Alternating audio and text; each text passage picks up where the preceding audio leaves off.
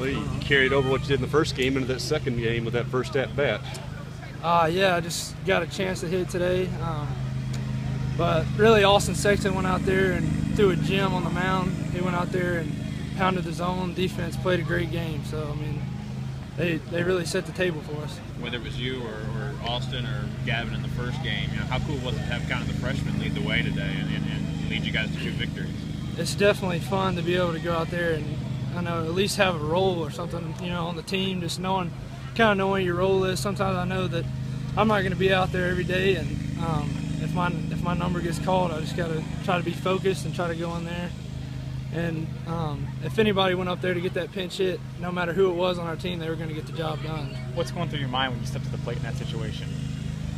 Just middle of the field.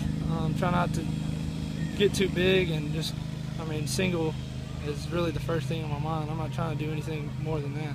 Did you think it was through when you first made contact? It was a close play. I was hoping it was through. The guy made a heck of a play, and it just worked out for the best, I guess. Your home run, what were you looking for? Really the same thing, just trying to stay the middle of the field, and just, I guess, ran into one. So. What did you see on that pitch? What pitch did you get on that one? That was actually a fastball. So. Did you know it was gone as soon as contact? I did not.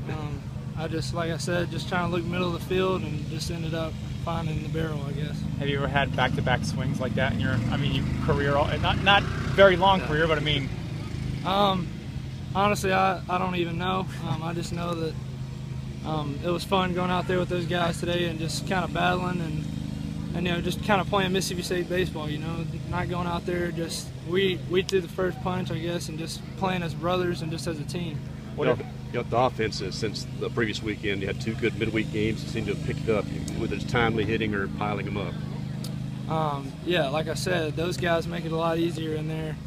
They all go out there, and every single one of those guys in the dugout, no matter who Coach Cohen calls on, is going to get the job done. So that just kind of makes it easier on everybody, the pitchers, the defense. Everybody knows that everybody's going to pick each other up. What did it feel like getting mobbed by your team after game 1? Oh, it felt great. I never expected myself to kind of get in that situation, but it was definitely awesome. Which felt better, the home run or the walk-off? They were both fun. Now, Kyle was talking to us, I guess, yesterday. You were signing some autographs, and you were like, man, if I could just get in the game, I could show them, I could get my own thing. How does it feel to finally get your opportunity?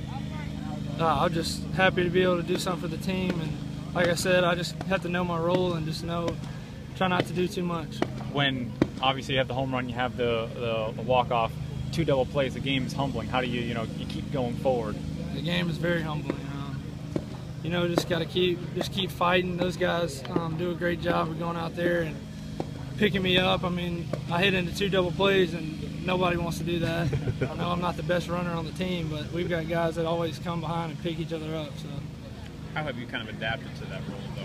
Coach Cohen's always said, I don't want these guys, when I write their name in the line, to think this is a tryout. I want them to go out and just be calm, cool, and act like it's just another day. The coaches have definitely done a good job of just kind of giving tips here and there, and just kind of, even the seniors on the team, like Wes and Alex and Pirtle and those guys that have been leaders throughout the past years, just come up and just giving you kind of tips on what you need to be looking for, what you need to be doing, just kind of things that'll help you out. And I really appreciate those guys.